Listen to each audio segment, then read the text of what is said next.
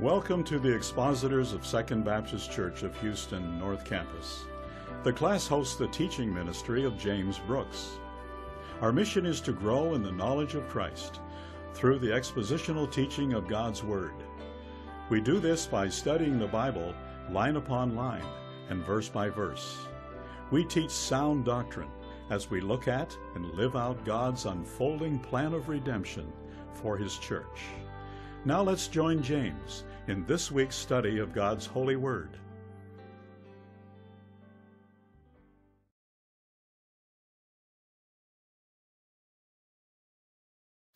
Okay. Well, then let's jump right into our study over heaven. What we're going to be doing over the next few weeks is that we are going to be looking at answering questions, because this work deals more with theology, dealing specifically with that section of theology known as eschatology, or the study of the last things, the doctrine of the last things, and specifically as it relates to this place called heaven. And so, over the next few weeks then, we're going to be looking at answering these questions. Number one, what we'll look at today, who goes to heaven? If heaven is a very real place, what does it take for one to get there? Because most Americans think they're going to heaven. Most Americans look at heaven like they do at Florida. They want to go because the weather's nice and they think most of their relatives are there. And that's why people, think, well, that's why I'm going to heaven. Because I can be a good person. That's one of the things that if you've ever taken a course on evangelism, they'll ask the question, when you talk to people, you say, do you believe that you'll go to heaven? Well, certainly. What makes you think that you'll go to heaven when you die? If the answer is, because I was a good person, immediately, if you've had any evangelistic training whatsoever, you're knowing in your mind that, number one, they're not trusting in Christ for the forgiveness of sins and eternal life. In fact, they are not on their way to heaven. They are on the broad path that leads to hell. So who goes to heaven? When we walk out of the gym today, we'll hopefully know the answer to that question. Secondly, what and where is heaven? What and where is heaven? We'll look at that when I come back. This week I'll be leaving to go to the Master's Seminary, so I'll be out there. I'll be out for a couple of weeks, but then when I come back, that way you guys should have plenty of time to be able to review and read the books. And that's what we'll look at next time when I'm with you, which is what and where is heaven. And then, what will heaven be like? What will it be like once we're finally there? Are we going to be like what we see in those Bugs Bunny cartoons? Like little angels sitting on the side of a cloud with wings and a halo playing a harp? Is that what we do in heaven? What will it be like in heaven? Will I be able to move at the speed of thought? Will I be able to, able to leap tall buildings at a single bound? What will I be like, or what will it be like in heaven? And then finally, what will we do in heaven? And I've saved that one for last because it deals specifically with the principal reason why God created us, and that was for man to worship Him. Our principal function in heaven is worship. And so that's what we're going to be doing for the next, say, 5 to 8 weeks. And then I want to leave plenty of time at the end to allow you to ask any questions as we go through that. And so that's the plot, the course that's been plotted for us, and that's where we'll be headed over the next few weeks. So let's go back and then look at our study for this morning. Who goes to heaven? Who goes to heaven? To find that answer out, we need to look no place further than a story that Jesus tells in Luke chapter 16. So if you have your Bibles with you this morning, if you'll turn with me over to Luke chapter 16, we're going to look at verses 16 through 31. I know it says 14 through 31. We will address that, but we'll look at verses 16 through 31 with a message entitled, Everybody is Going Somewhere.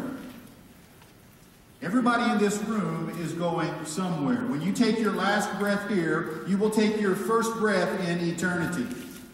What you do now will echo in eternity. What you do now will determine your eternal destiny.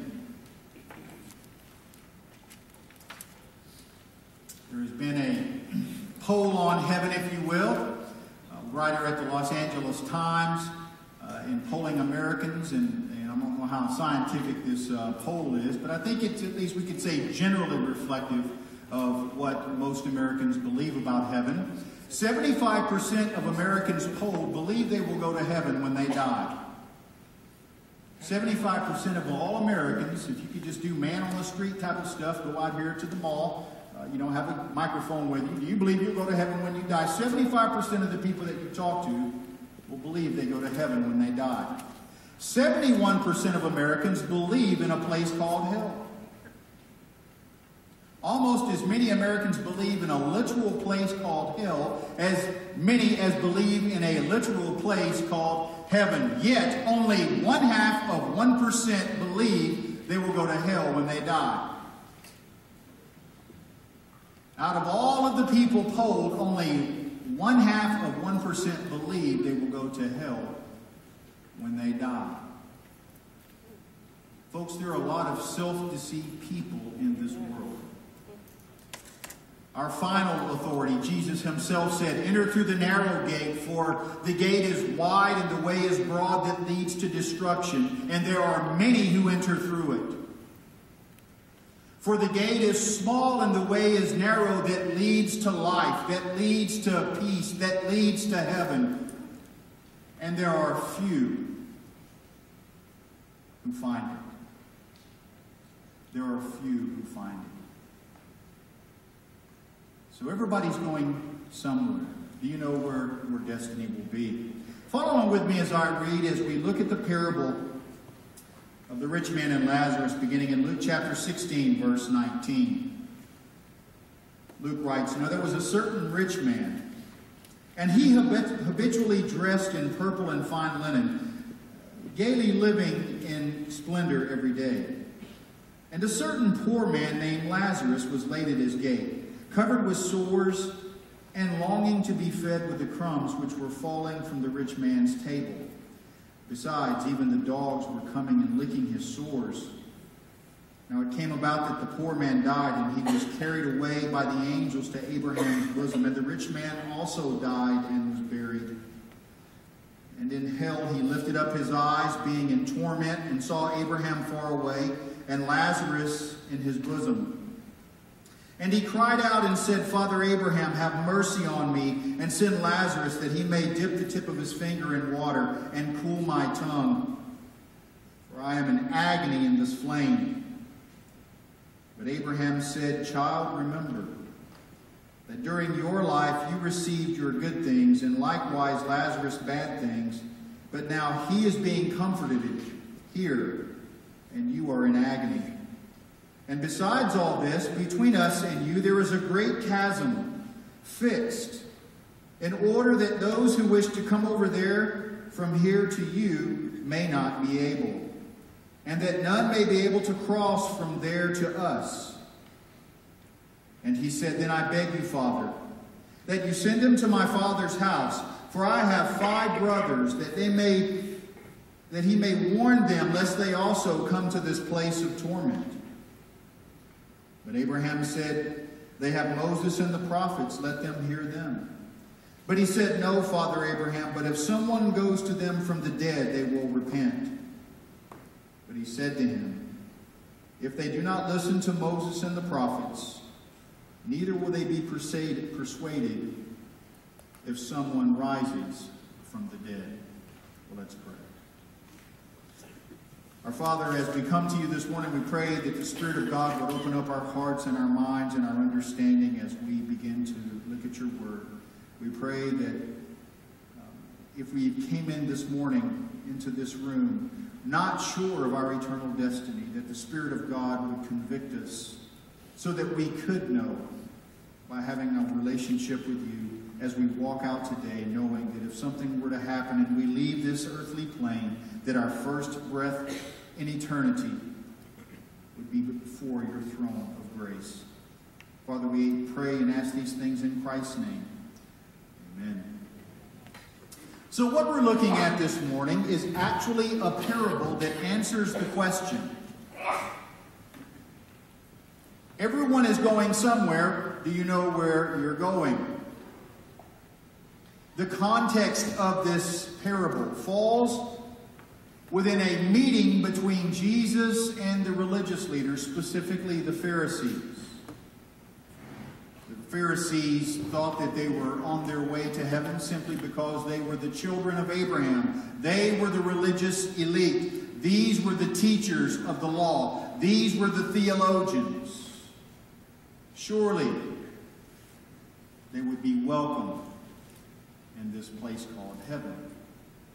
But Jesus says otherwise, and he does so in order to refute their false sense of assurance in their going to heaven by sharing with them the truth. And he does so by way of two examples. We see that in verses 19 through 21. We see two endings in verse 22 with the death of the rich man and with Lazarus. And then we see two eternities in verses 22 through 31. So if you have your pen this morning, if you would like a way to subdivide this parable, you can just write out beside it two examples, 19 through 21, two endings, verse 22, and then two eternities, verses 22 or 23 through 31. Or, if you prefer the way Steve Lawson likes to break it down, two dudes in 19 through 21, two deaths in verse 22, and two eternities, or two destinies in verses 23 through 31. So pick your poison, but that's how we cut it up. So let's look at these two examples, again in verses 19 through 21. What we find then is this story is a parable. The reason that we know it's a parable is because of the way that it starts out. Look at verse 19. Now there was a certain rich man, and he habitually dressed in purple and fine linen. It starts out with the way that Luke, as Jesus is walking around teaching in his ministry, when he starts a parable, that's the way that he starts the parable. Now there was a certain man. The minute that you see that, you know, okay, he's teaching us a parable. What is a parable? A parable is an earthly story meant to convey some type of spiritual truth. That's all a parable is. However, this parable is unique because, unlike the other parables that we find in Luke, this is the only parable where we actually find someone mentioned by name. And this person that is mentioned is called Lazarus. Lazarus, which is an extension of the Old Testament name Eleazar, which means who God helps. And so when you see the term or name Lazarus, in your mind also imagine this is one who God helps. And again, it follows the introductory method of how parables, specifically in Luke, are brought out. For example, in Luke chapter 10, verse 30, and Jesus answering, saying, a certain man went down from Jerusalem to Jericho. Speaking of the parable of the Good Samaritan.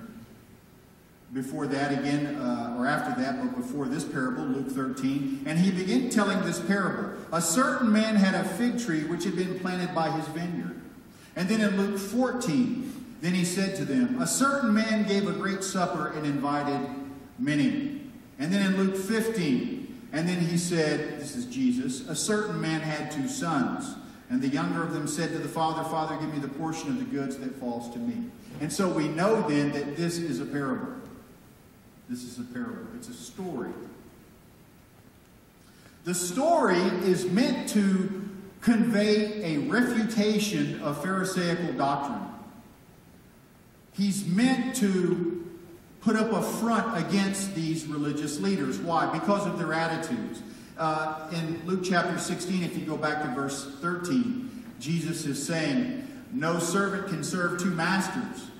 Well, he will either hate the one and love the other, or else he will be devoted to one and despise the other. You cannot serve God and wealth. And then Luke adds, now the Pharisees were lovers of money. That's the precondition that sets the stage for this particular parable. The Pharisees were lovers of money. And they were listening to all these things, and they were scoffing and sneering at Jesus as he was teaching the crowds. And he said to them, you are those who justify yourselves in the sight of men, but God knows your hearts. For that which is highly esteemed among men is detestable in the sight of God. Everything they did was for outside religious piety, in order to be seen by men. Everything they did was with a view to be seen and praised by men, and they didn't care about what God thought. That's their spiritual condition. They also believed that if a person was extremely wealthy, which the Pharisees were, then that was because they were blessed by God. See, they had their own version of the prosperity gospel back in those days. And so their attitudes toward God and or other people is the reason that Jesus is rebuking them. But he's also rebuking them because of their actions. For example, Jesus has already told the story of the Good Samaritan, but just to review that, consider in the story, out of everything and out of all the characters that he could have used, Jesus specifically uses religious people in order to show them that, well, you think you're religious, but you're really not, and this is demonstrated by your actions. And then he tells the story. A certain man was going down the road from Jerusalem to Jericho, and he fell among robbers. And they stripped him and beat him, and went away, leaving him half dead. And by chance a priest was going down that road, and when he saw him, he what? He went and he ministered to him. No. He passed by on the other side. Likewise, a Levite also, when he came to the place and saw him, he went down to minister to him. No. He too passed by on the other side. The Pharisees would not lift a finger to help those in their community, particularly those who were suffering, because in their mind they would be receiving their just deserts from God because they were cursed, because they were suffering. They deserved what they got. That was the mentality they had. And so Jesus then begins to tell this story of the rich man and Lazarus. This story involves contrasting irony. Consider this, for example. You have two principal players, two examples. You have the rich man and you have Lazarus. With the rich man, you have a person who's extremely rich, extremely wealthy. With Lazarus, you have a person who's extremely poor. He has absolutely nothing. The rich man, Luke says, had a joyous life. Every day was a holiday. Every meal was a feast. There were no cares, no worries, no wants. Not so with Lazarus. He had a miserable living. He had a miserable living. Look at verse 20. And a certain poor man named Lazarus was laid at his gate covered with sores.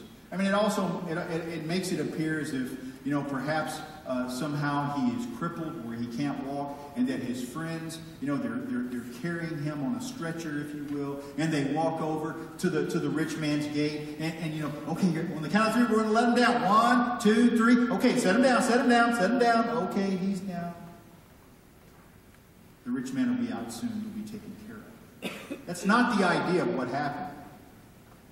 The word in the Greek to lay down is the word to throw. He was thrown out. It's more like driving by in a cab. Get out! Throw him down onto the sidewalk and then drive off, leaving him to fend for himself. That's the idea. That's the imagery that we need to have about this poor man. He was cursed from those in society. Those who should have been looking out for his welfare did not. The rich man lived in a house. The poor man, Lazarus, lived on the street. The rich man ate good food. The poor man longed for the crumbs. You'll notice that the term crumbs there is italicized, meaning it's not in the original Greek text. It simply means the things. It's a neuter plural noun. So the things that fell from the table. He longed to eat from the things that were just falling from the table. Anything that he could get his hands on, that's what he longed to eat. And he could not, because the rich man simply passed him by. The rich man had good health.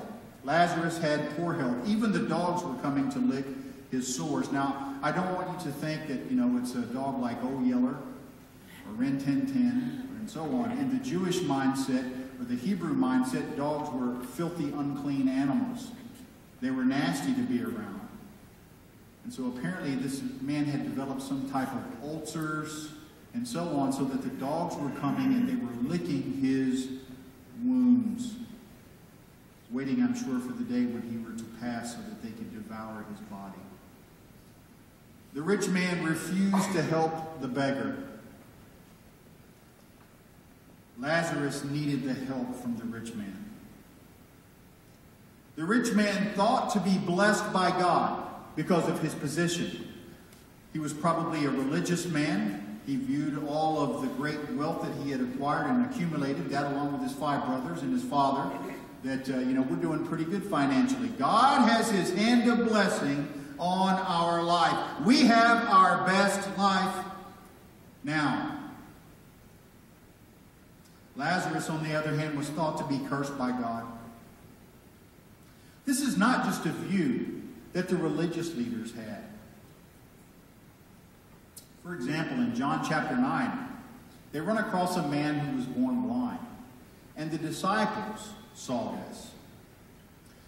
In John chapter 9, beginning verse 1, as he passed by, he saw a man blind from birth. And the disciples asked him, Rabbi, which is teacher, who sinned, this man or his parents, that he would be born blind? You see the idea that they get? If there's something physically wrong with you, it's because God has his hand against you. Of course, Jesus' answer is it was neither. It was neither that this man sinned nor his parents, but so that the works of God might be displayed in him through Christ healing him. That's why he was born blind. And then finally what we see is that here in just a moment they are going to be ushered into eternity. Then the tables of God's justice will turn. The rich man will become poor, and the poor man will become rich. A tale of contrasting irony. We see that there in the 2 examples of the rich man and Lazarus. And then we see an abrupt ending. Look at verse 22. Now it came about the poor man died and was carried away by the angels to Abraham's bosom, and the rich man also died and was buried. Both men physically died. Everyone will physically die. They did a study at Harvard Institute, and they came up with this conclusion, that 1 out of every 1 person will die. Everyone dies. There is no escape from death. And in the case of the rich man and Lazarus, both of these men died. Lazarus, on the one hand, died and was carried to paradise, or Abraham's bosom. Now, we don't use that term today, and this is the only place that we find it in the New Testament, but it simply means the place of honor. This man who was a nobody in life was now seated at the right hand of Abraham. The reason Jesus uses this in his story is because I don't care where you were, if you were common Joe Jew or if you were the high priest that year, everyone had the understanding that it don't get higher than Abraham. And to be seated at his right hand is an exalted place of the highest honor and the highest order. And what is Lazarus, this beggar, doing there? The rich man, he also died, and he was buried. I'm sure his friends probably came and they eulogized him, talking about what a great man he was, how he helped out the community.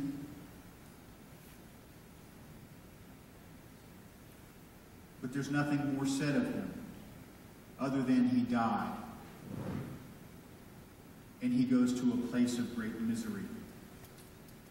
John MacArthur said it this way: Abraham's bosom is a way of saying that when this despicable outcast died, he went immediately to the side of Abraham, and Abraham, in the Jewish thinking, was the most elevated person who had ever lived. Their fate was common.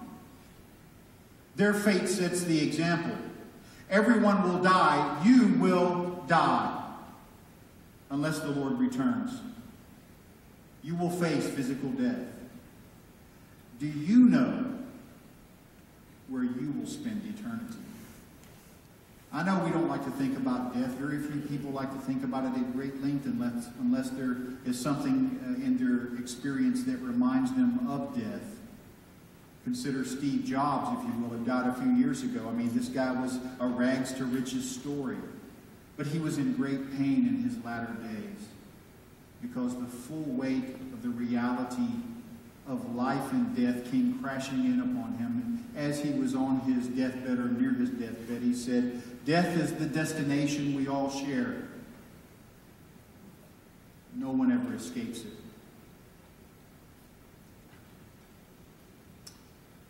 The writer to the Hebrews in Hebrews chapter 9 says, "Inasmuch as it appointed unto man once to die, and after this comes the judgment." Ecclesiastes 2, Solomon writes, "Neither the wise person nor the fool will be remembered for long, since both will be forgotten in the days to come.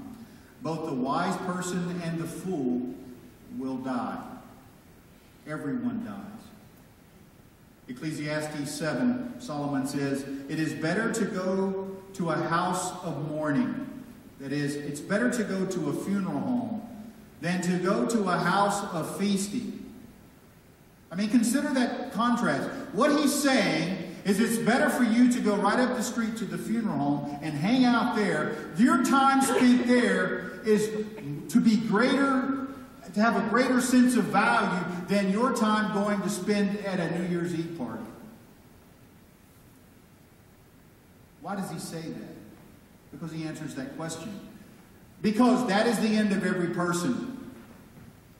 And the living take it to heart. When you go down to that funeral home and you see that loved one or that friend lying in that coffin, there is a question within your own conscience. So you know that you've asked the question before if you've ever been to a funeral. Ultimately, this is my fate. Do I know where I'm going when that happens? So we see then that Jesus is talking about our eternal destinies using these religious leaders. He's told us by way of these two examples in Lazarus and the rich man. He then tells us about their endings in verse 22. Now let's look at their eternal destinies in verses 22 through 31. In verse 22 or 23. "And in Hades, or hell, he lifted up his eyes," this is the rich man, "being in torment, and he saw Abraham far away and Lazarus in his bosom," or next to him. "And he cried out and said, Father Abraham, have mercy on me, and send Lazarus, that he may dip the tip of his finger in water and cool my tongue, for I am in agony in this flame." In dealing with this section on the eternities, what we see are three requests by this man who is in hell. He has three requests, and this is one of them. "Father Abraham, send Lazarus that he may dip the tip of his finger in water and come down here and cool my tongue, because I am in agony here." Hell is a place of torment. Hell is a place of agony. Imagine all of the disappointments that you've ever had in life. Imagine all of the pain, the physical pain that you've had to endure in life. Imagine waking up and having no sense of hope. Now combine all of those things together. and experience those sequentially. And there is no hope, no end. That is the place called hell. And so he requests for a drop of water. It doesn't seem like much, does it? A drop of water. He doesn't ask to be let out. He doesn't complain that it's too hot. Can someone turn the air conditioner on? He doesn't complain that he's alone. He doesn't complain that he's there unjustly. All he wants is water. A drop of water.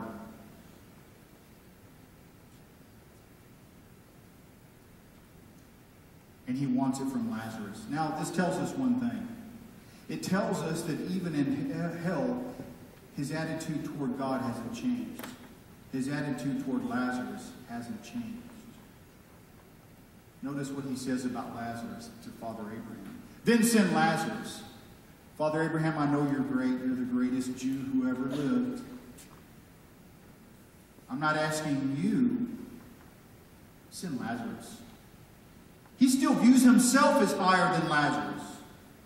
And yet he is cursed in this place called hell. And Lazarus is glorified in heaven. There is no repentance in hell. There is no remediation in hell. There is no repentance in hell.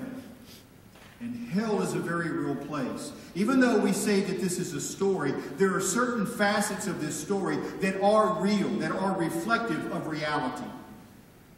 Hell is a place of torment. Hell is a place of flames and agony and pain.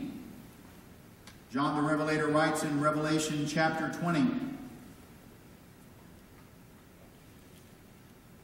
and the sea gave up its dead which was in it, and death and hell gave up the dead which were in them, and they were judged, every one of them according to their deeds.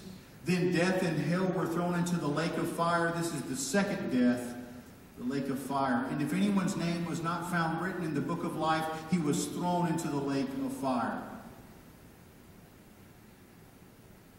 For the fire is never quenched, and the worm dieth not. But consider Abraham's response. It's just a little water. Send Lazarus. Because I'm in agony in this flame, send Lazarus. Consider what Abraham says. The penalty and torments you enduring are just. Look at verse 25. But Abraham said, Child, remember that in your life you received your good things, and likewise Lazarus bad things, but now he is being comforted here, and you are in agony. God's tables have turned. Abraham, with Lazarus, is in an eternal place of comfort, an eternal place of relief, while the rich man is in an eternal place of destruction and chaos and agony and pain and death. And yet Abraham says that is your just desert. That is just. He denies that request. Moreover, he says that heaven and hell are inseparably divided. Even if someone had the desire to traverse from there to here or from here to there, it is an impossibility. Again, MacArthur adds in reference to this that hell is not remedial, meaning it's not designed to make you better. It's not designed to bring about repentance. It's not designed to let you know God more fully in the sense of your understanding of God. Hell is all punitive. It is the penitentiary. It is an eternal penitentiary. It doesn't fix anybody. It doesn't fix anything. It doesn't change your attitudes. It doesn't change your heart intents based upon what you think about God and what you think about other people. If I could open up the gates of hell right now and say, who in here would like to leave this place and go to a place of heaven? No one would leave. That's how much they hate God. even at the expense of their own suffering, even at the expense of their own agony. Hell doesn't purge anybody. It doesn't make anyone better. It has no remedial function. It is pure punishment. This man in hell was the same man before he died, meaning in the way that he thought about God, how he saw himself, and how he saw other people. So he requested a drop of water and it was denied. Next, we see his second request. He requests for a discernible warning. Look at verse 27. And he said, "Then I beg you, Father, that you send him to my father's house. For I have 5 brothers, that they may be warned about this place, lest they also come to this place of torment." Let me tell you something. People in hell are concerned about personal evangelism.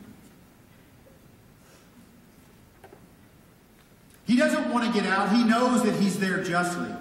But he understands something that he may not have understood fully in this life. And that is, once this life is over, once you are in your compartment of where you will spend eternity, that's where you go. There is no leaving. But moreover, he understood that the person has to make the choice while they are alive. In that sense, that's why everyone in here is much greater than the greatest person who ever died, because at least you are alive.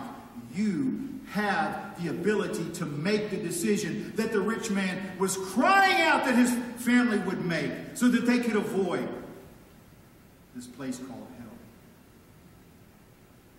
His brothers were not able to hear that testimony, but you hear his testimony this morning. Will you spurn the grace of God and run headlong to join this rich man? He tells them this discernible warning, that Lazarus be sent back. Here we have him looking down upon Lazarus again, that Lazarus needs to go do this. And again, he realizes that these eternal decisions are things that must be made while a person is alive. But notice Abraham's response. Notice Abraham's response in verse 29. But Abraham said, "They have Moses and the prophets, let them hear them." What does that mean? Remember, Jesus is talking to a Jewish audience.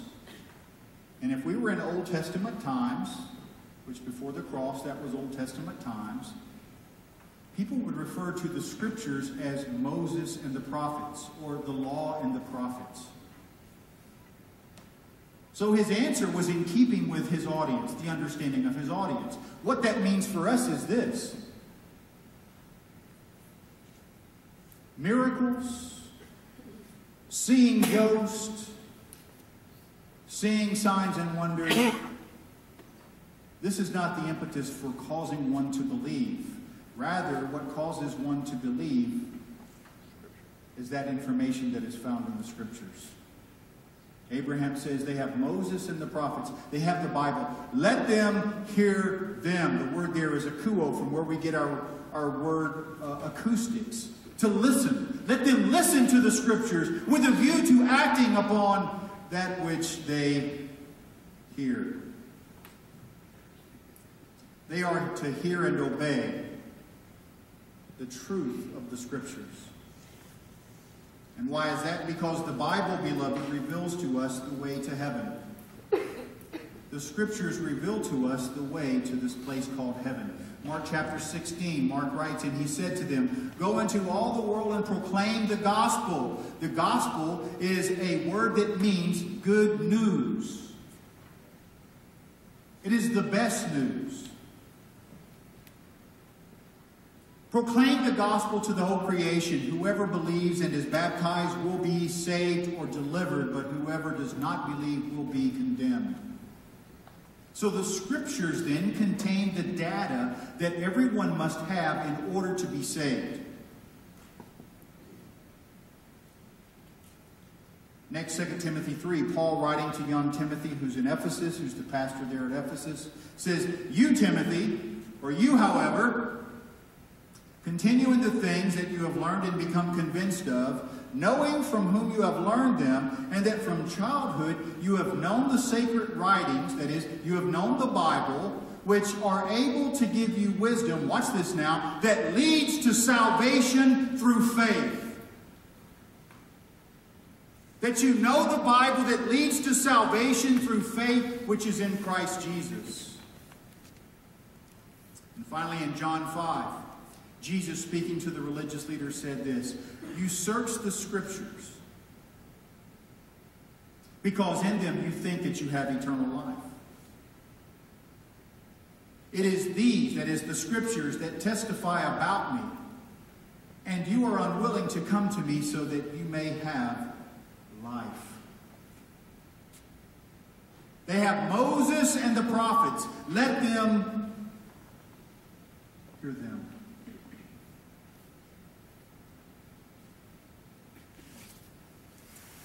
And then finally in John 12, "He who rejects me and does not receive my sayings has one who judges him. The word I spoke is what will judge him on the last day. For I did not speak on my own initiative, but the Father himself who sent me has given me a commandment as to what to say and what to speak. I know that his commandment is eternal life. His word is eternal life. Therefore I say these things. I speak just as the Father has told me." Why did the rich man go to hell? Was it because he was rich? No. It's because he didn't listen to the Scriptures. It's because he had no regard for God's special revelation. How important is the Bible to you? My professor Steve Lawson, in quoting John Calvin, said, "We owe to the Scripture the same reverence which we owe to God." Why? Because it is proceeded from him alone and has nothing of man mixed with it. This was the unshakable foundation of Calvin's preaching, the authority of divinely inspired Scripture. He firmly believed that when the Bible speaks, it is God who speaks. So that if we reject God's word, we reject God, and we will end up in this place of torment. And then finally we see the rich man's final request in verse 30. He requests a definite witness in verse 30. Let's look at that. "But he said, 'No, Father Abraham, if someone goes to them from the dead, they will repent.' But he said to them, 'If they do not listen to Moses and the prophets, if they do not listen to the Scriptures, neither will they be persuaded if someone rises from the dead.'"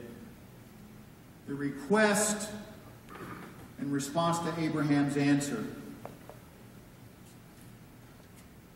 is, you're not going to believe.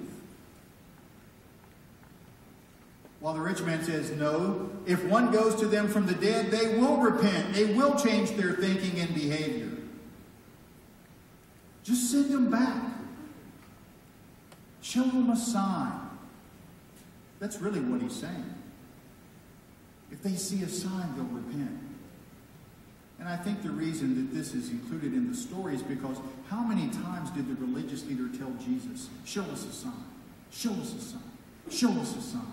And he showed them sign after sign after sign after sign, and yet they did not believe.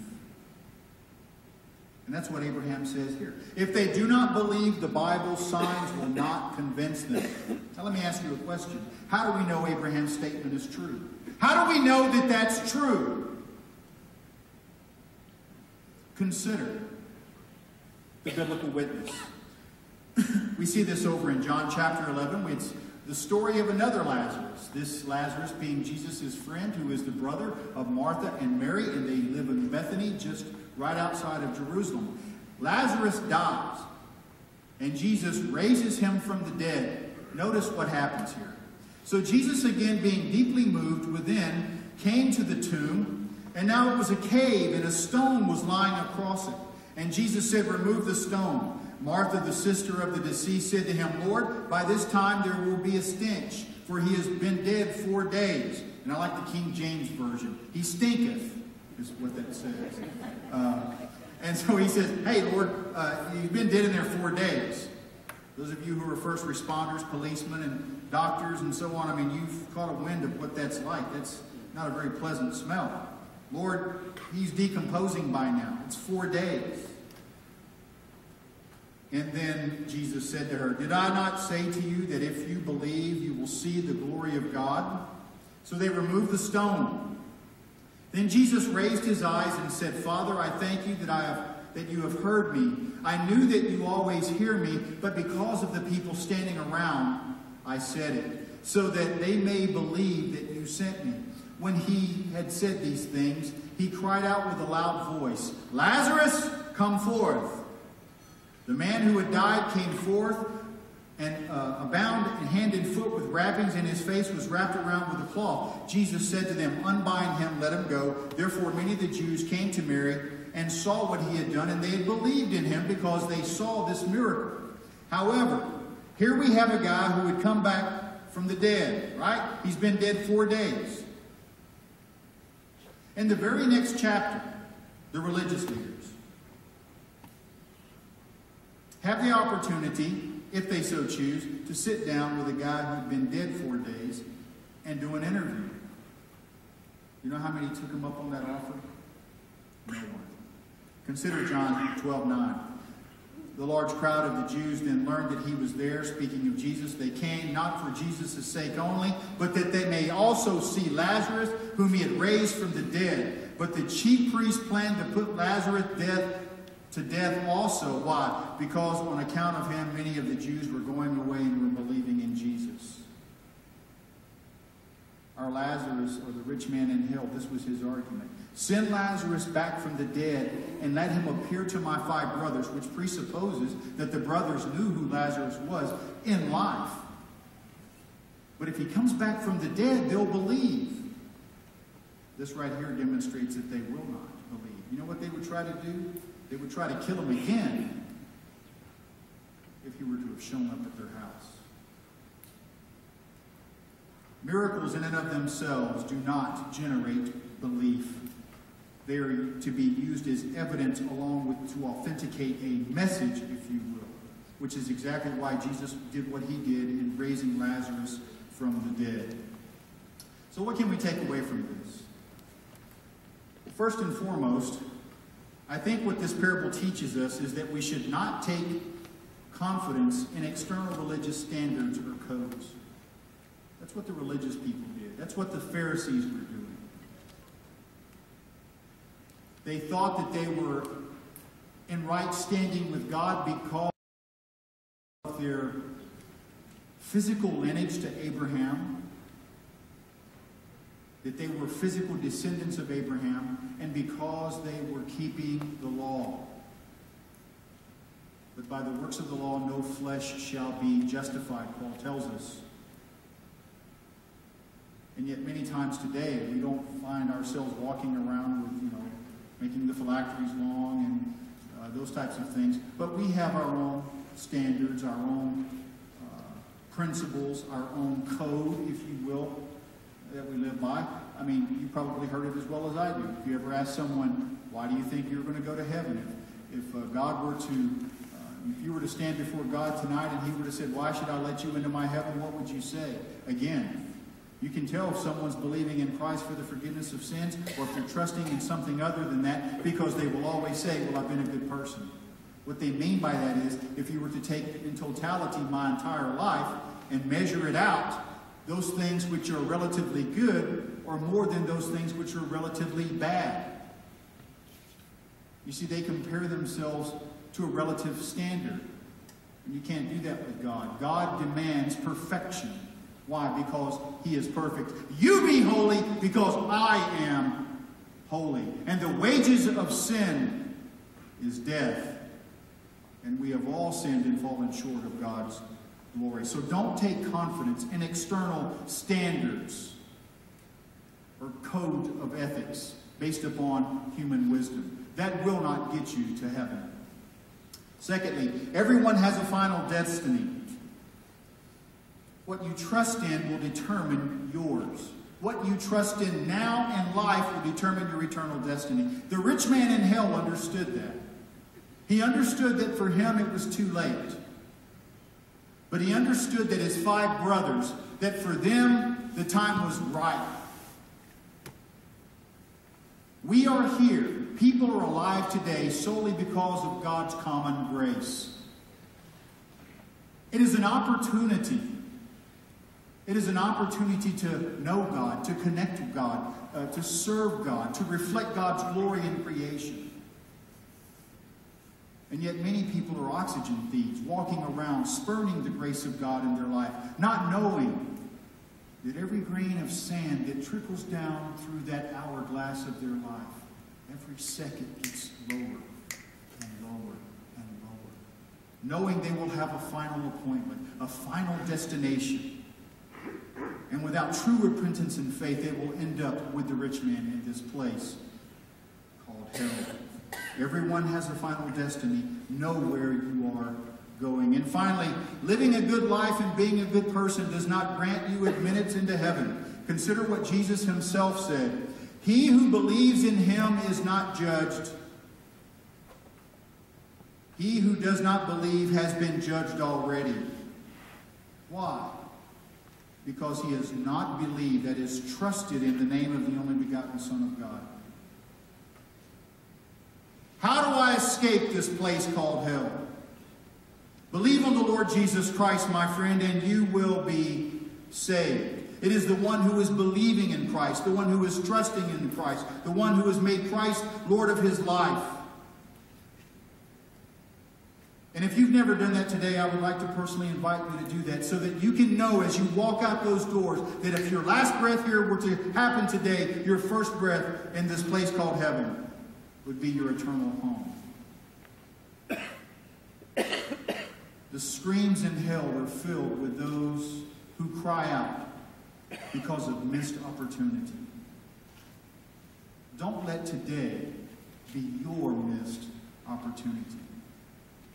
You will meet God as judge, or you will meet him as your defense attorney. And I would recommend that you get with the Lord today and settle out in court. Okay? Any questions so far? This is just an introduction. Again, it's like what the Apostle Paul does in reference to going through the book of Romans. We like to think that, if we go through the book of Romans, it is the Roman road, the way to salvation. But you have to remember that you can't get to the good stuff about salvation without going through and seeing the law. In other words, the gospel is not the good news unless it's set against the backdrop of the law, which brings death. Such is the case with our study. We could not define the great splendors of heaven without knowing about the horrors of this place called hell. And so that's where we kind of went through today as far as our introduction. When we come back next week, we'll begin looking at this place. What is this place called heaven? It's a wonderful place, and I can't wait to get there with you one day. We see the Lord and these fellow believers in Christ together, and we'll always be forever together with him. So when we come back next week, that's what we'll begin to study. Let's pray.